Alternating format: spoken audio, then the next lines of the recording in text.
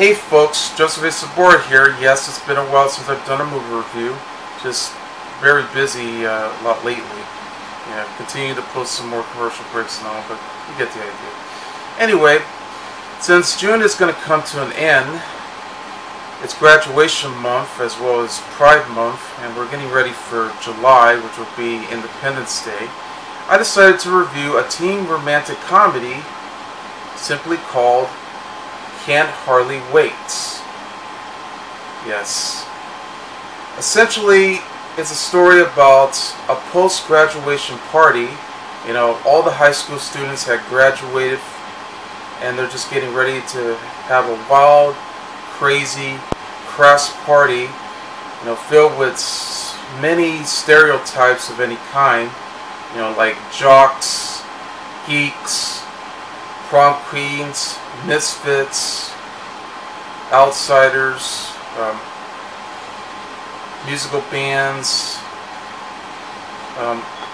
stoners, any other kind of personality that they have between those characters, you know, boy and girl.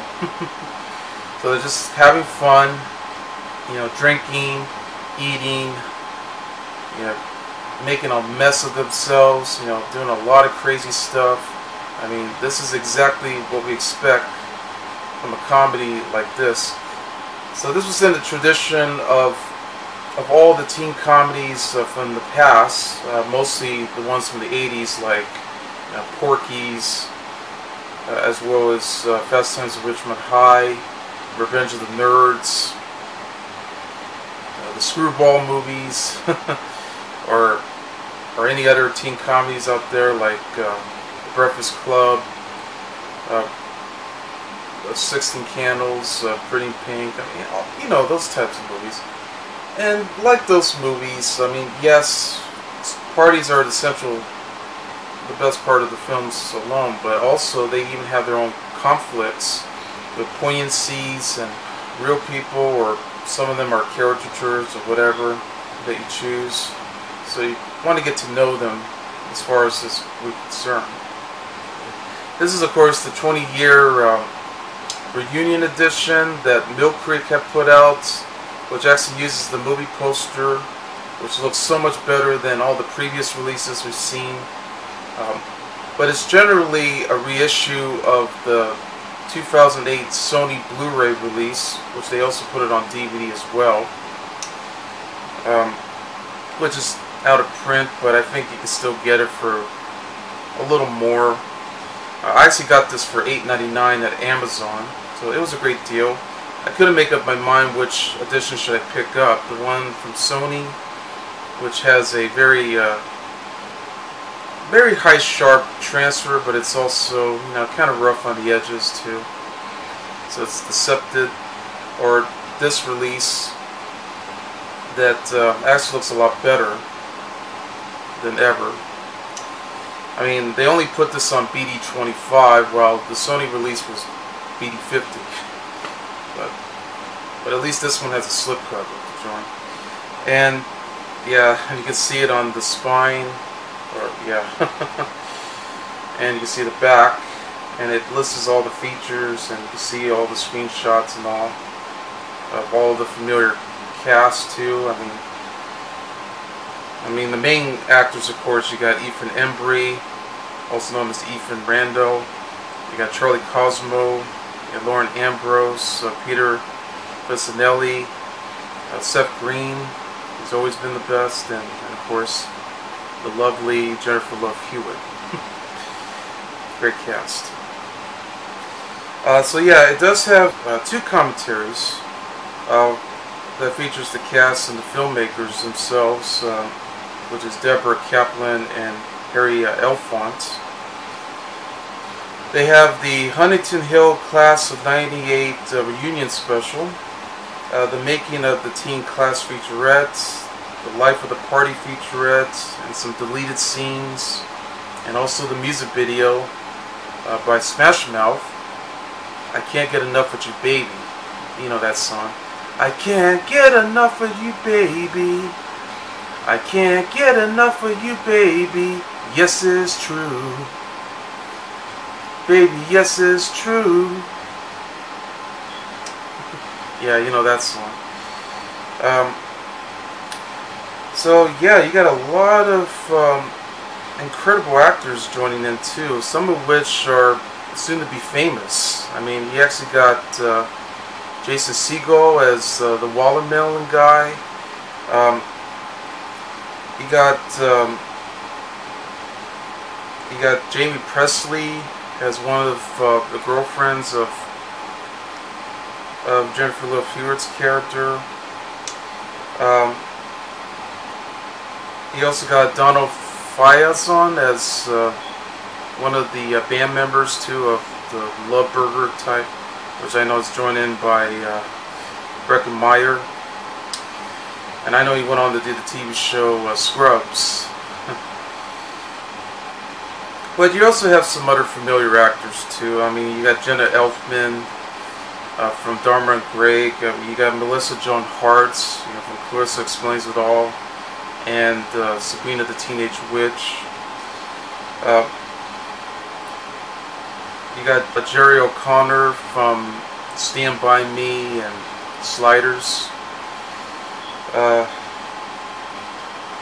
Pretty much got everyone in the movie that you're really familiar with.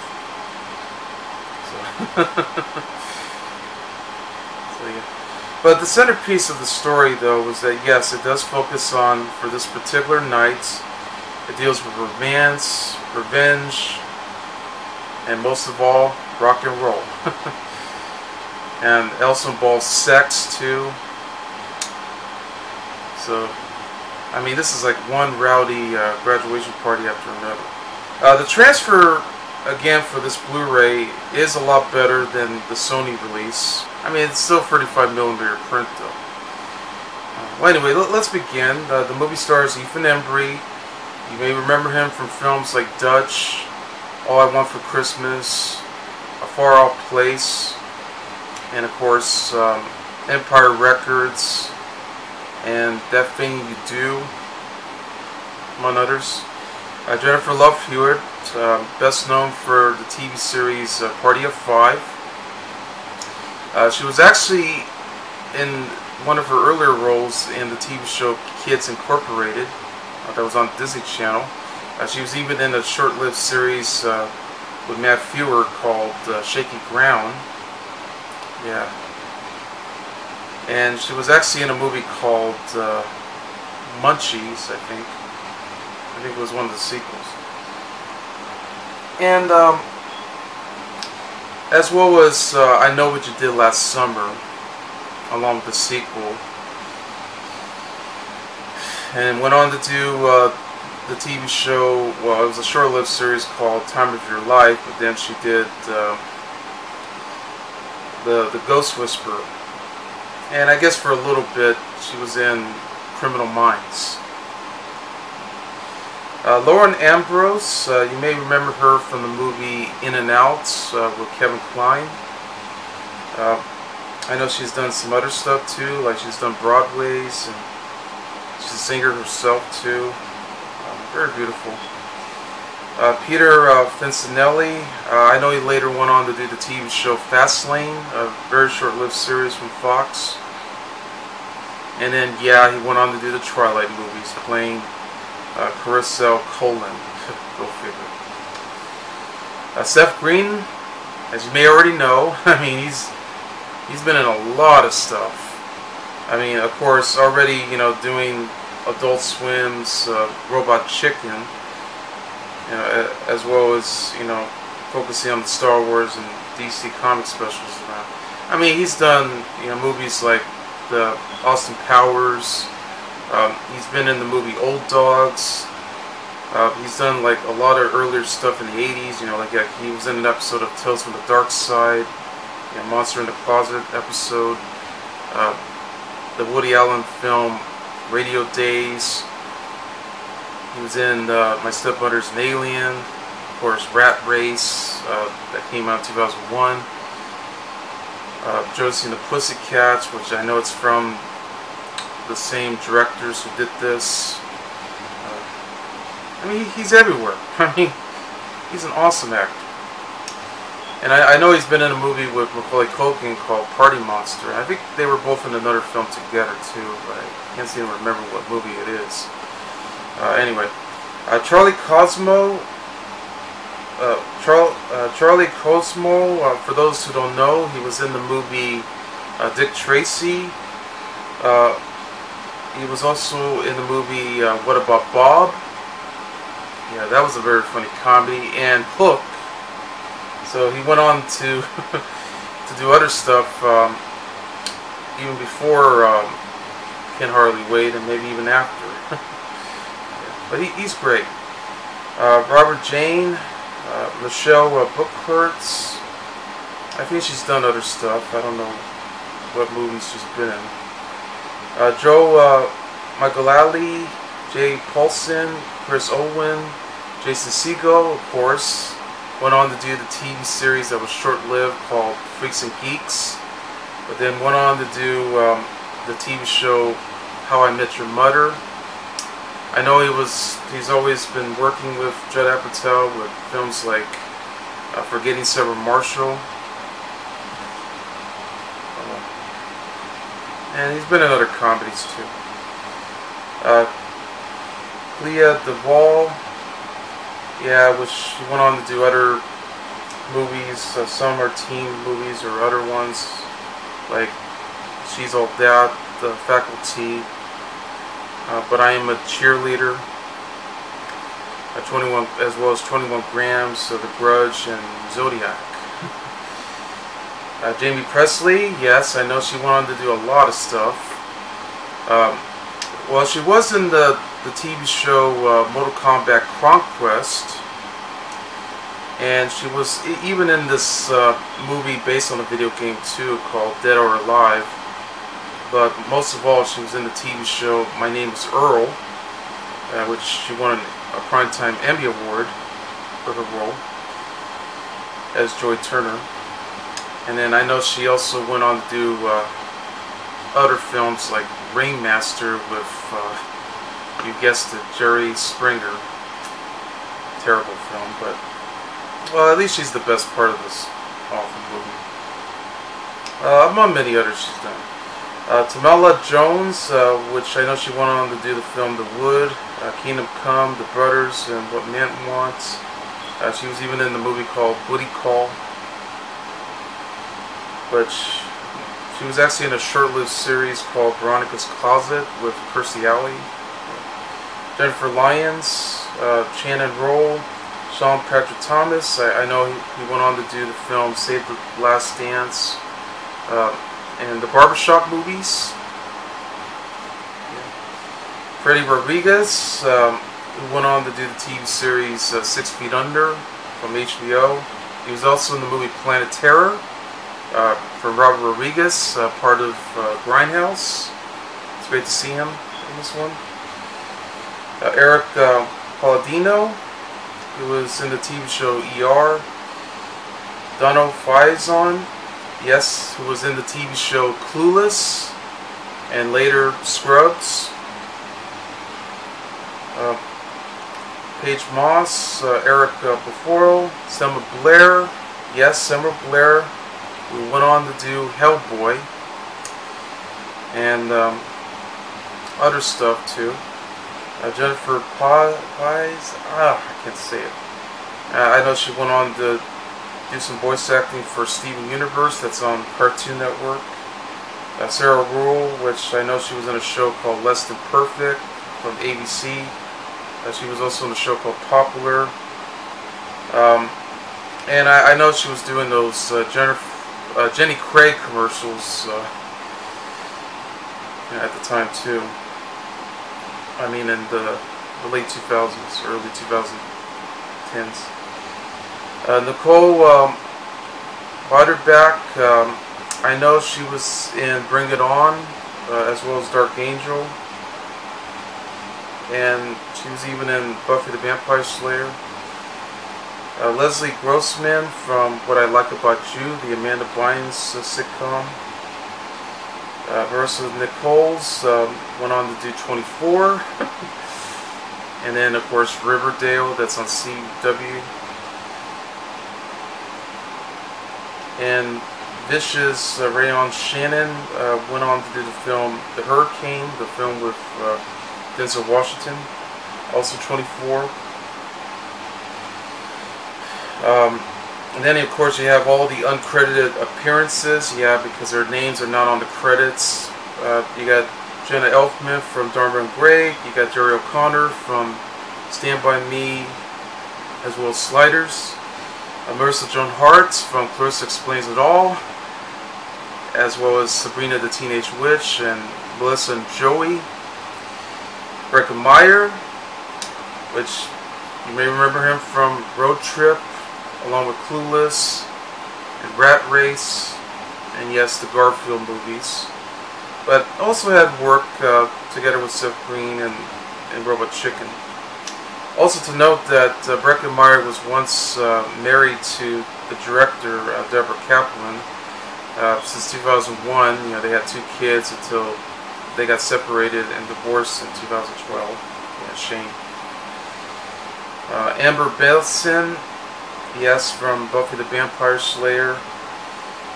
And Jennifer Elise Cox from the 2 Brady Bunch movies. Yeah, portrayed as Jan Brady. It's written and directed by Deborah Kaplan and Harry Elfont. The movie begins set on graduation day at a suburban high school at somewhere in California called Huntington Hillside, where the senior year of teenagers are getting ready for the future ahead of them for college. But they're being attended at a graduation party through a large house that's run by rich class member Molly Stinson, played by Michelle Bookert's family. Among these characters are an outsider named Preston Myers, the main character of the story, played by Ethan Embry, who's an aspiring writer and plans to proclaim his love of his life of a 4-year secret crush of the most popular girl, as well as senior class prom queen and cheerleader in school named Amanda Beckett, played by Jennifer Love Hewitt, who's just been recently dumped by her popular jock boyfriend and football hero named Mike Dexter, played by Peter Facinelli. Of course, they all have their best friends too to join along for the ride. Mike actually has 3 jockey friends, Jake, Ben, and TJ, all played by Shannon Rowe, Sean Patrick Thomas, and Freddie Rodriguez, which they decided to create their game plan to actually dump all their girlfriends, which, along with Amanda, we got Beth, Cindy, and Rachel, all played by Jamie Presley, Tamala Jones, and Jennifer Lyons. But unfortunately, Jake, Ben, and TJ wants to being with them for a while because they just been invited to a concert until they're ready to break them up. But, well, that's what they think they were doing. Meanwhile, we meet a nerd classmate, William Lichter, played by Charlie Korsmo, who's planning on revenge on Mike for his relentless bullying. And he's joining in with his best friends, who are known as the X-Files, Jeff Petersorelli and Murphy Palin, both played by Joe Magalali and Jake Paulson. So they come up with a perfect plan where they're just going to go around trapping Mike along with their friends, I think, but most likely Mike, where they're going to actually put chloroform and just trap him and and tie him all up in embarrassment. Yeah, but I know that's another story. But let's get back to Preston. He has an antisocial best friend, Denise Fleming, played by Lauren Ambrose, who has no intention to go to the party because she wants to do whatever she wants in her life. That's mostly because she'd rather be be more human than what meets the eye here. But she wants to be dragged in along with Preston anyway. mostly so Preston will have a chance to send out a love letter that he wrote, because he's an aspiration writer. They basically share some intimacy because they both actually love strawberry Pop-Tarts. So, there you go. I mean, that's basically the typical of the love life here. Then we meet Kenny Fisher, who was nicknamed Special K, not the cereal. He was played by Seth Green, who's just a wannabe thug. I mean, using his ebonics, trying to sound more black than white. He plans on losing his virginity by the end of the night, which is going to fall in love with this Asian chick, because he's trying to find all these other girls of his life, which is known as Ready to Have Sex girl, played by Nicole Butterback, who's joining in with her best friend, played by Leslie Grossman. So that's why he's preparing himself, since he has goggles on and trying to look cool and hip. And he also brought in his thug friends along the ride. And I know there's another kid who just goes around, you know, stealing and all at a local store, liquor store and all. Anyway,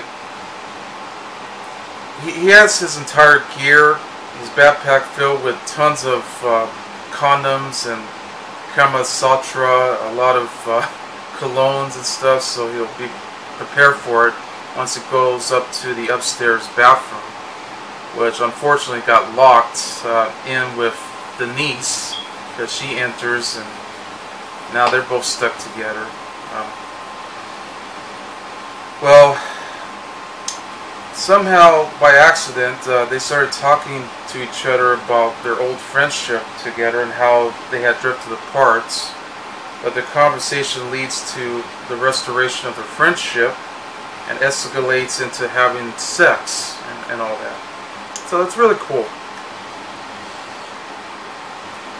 Now we're going to get to Amanda, where she's being consulted by her popular girlfriends, but she realizes she has nothing in common with.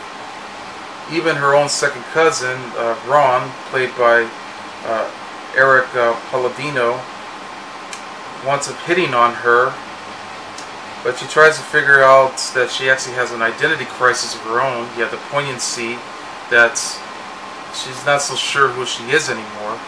I mean, is she Mike's girlfriend, or she's just somewhat of a, pretty much an outsider in a way.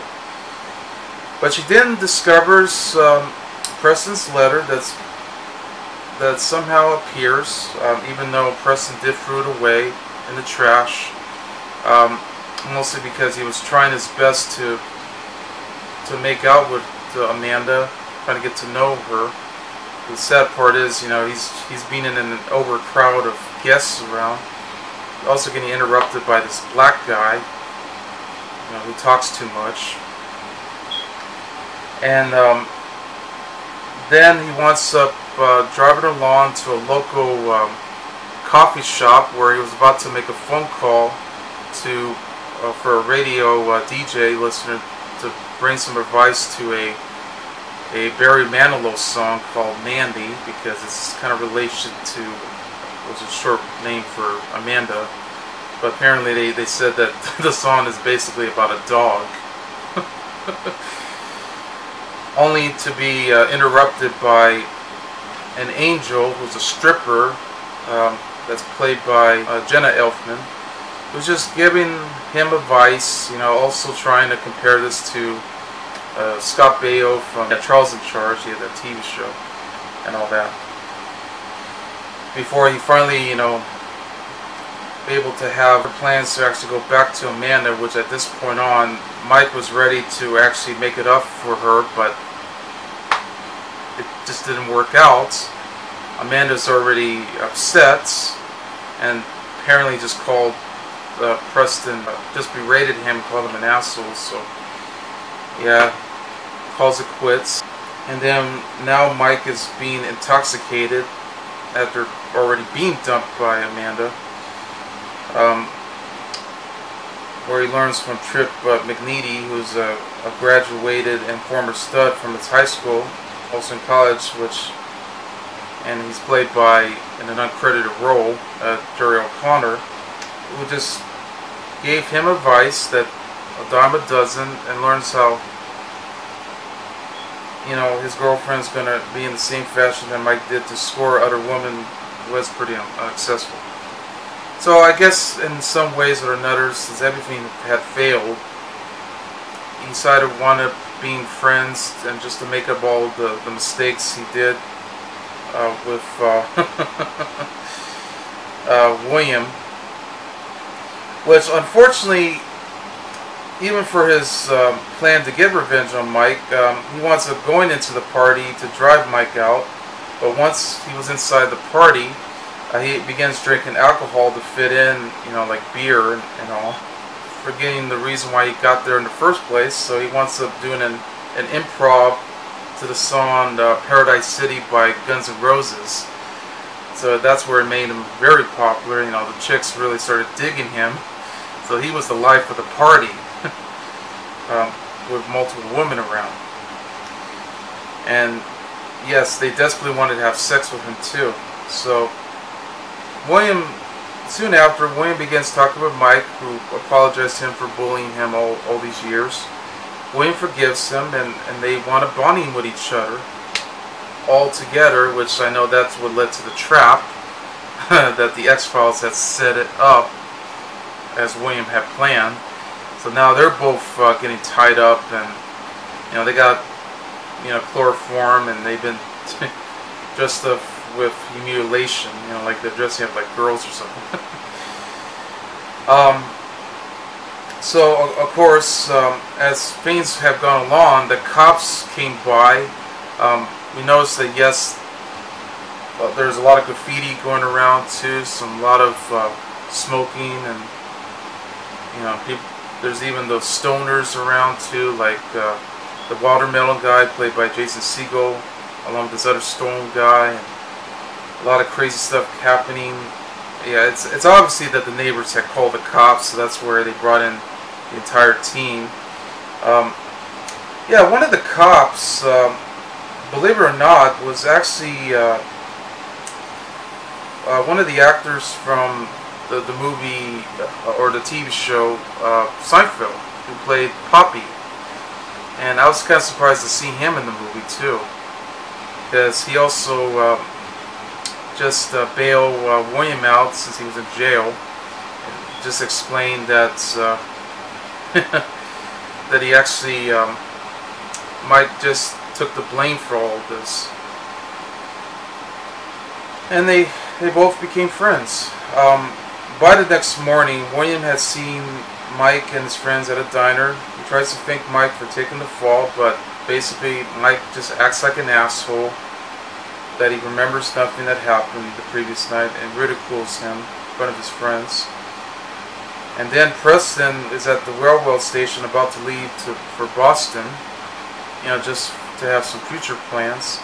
But Amanda arrives and asks him about the letter, which Preston confesses he wrote it and was about to depart for the writing workshop of Kurt Vonnegut. The two eventually say goodbye, and Preston walks away, but then stops and runs back to share a kiss together. So now things are going swell. So they now are together again. But then they show all the other characters' fates too. Was you know, like for example,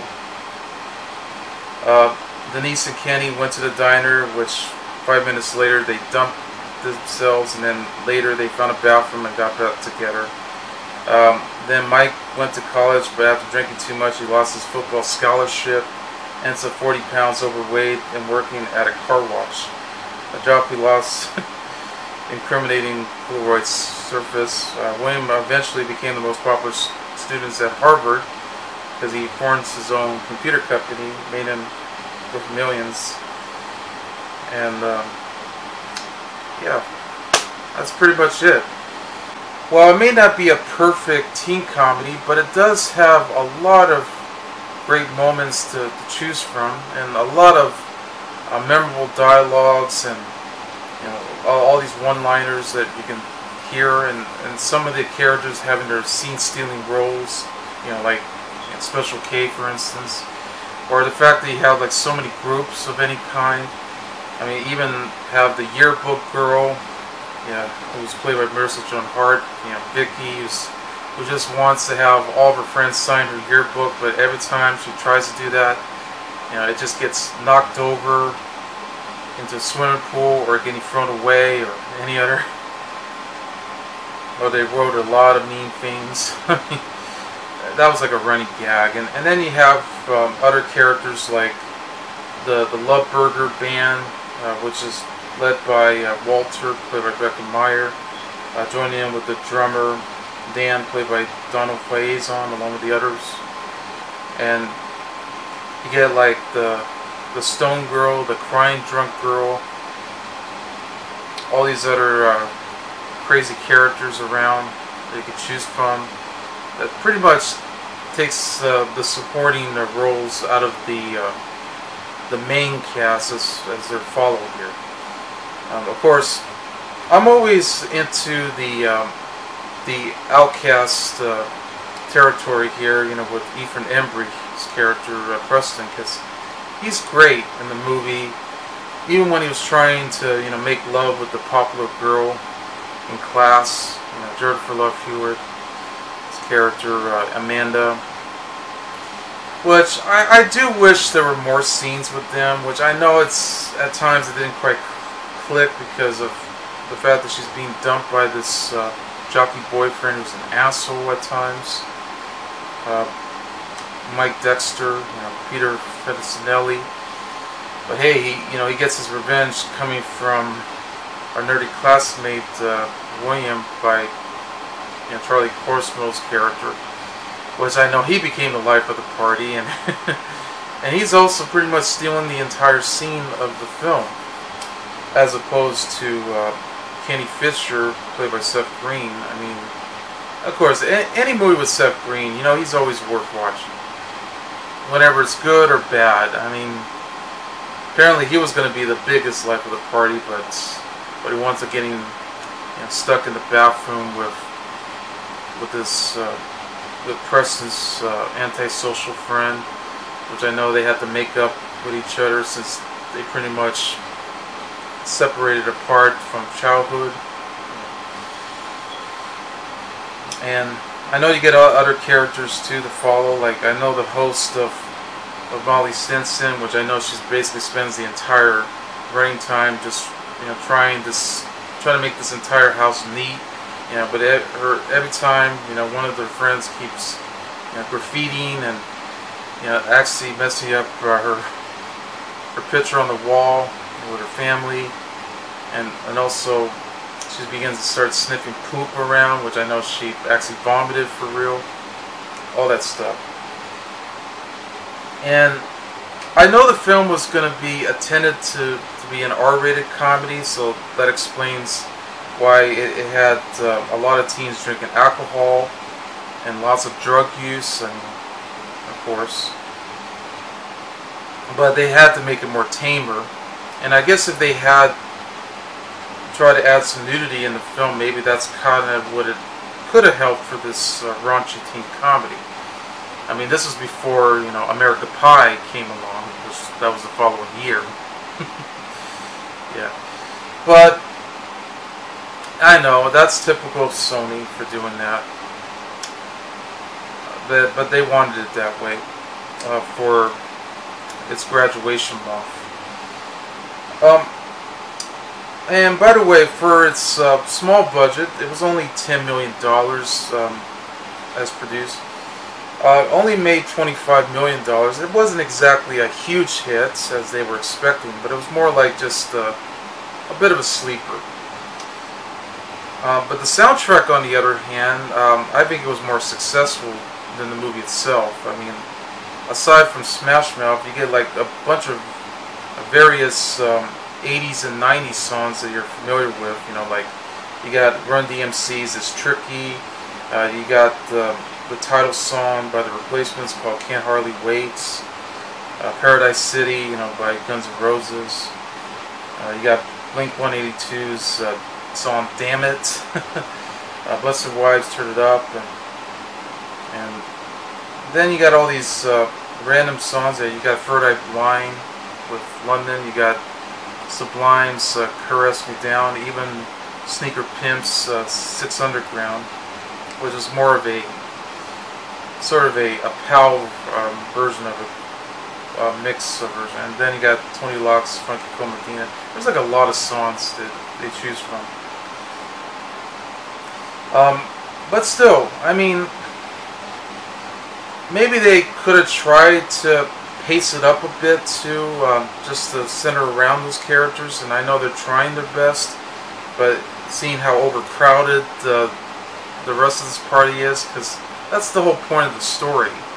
You know, I mean, I don't think there hasn't been, you know, a teen comedy where it focused more on the graduation party, which is only just shown like, you know, halfway through the story, while the rest is just, you know, conflicts.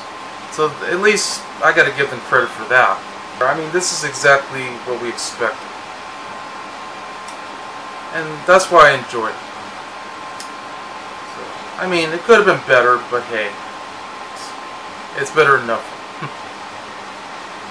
So that's Can't Hardly Wait, and I give the movie 3.5 stars, just to be fair. I'm Joseph A. Sobora, and I'll see you later. Bye.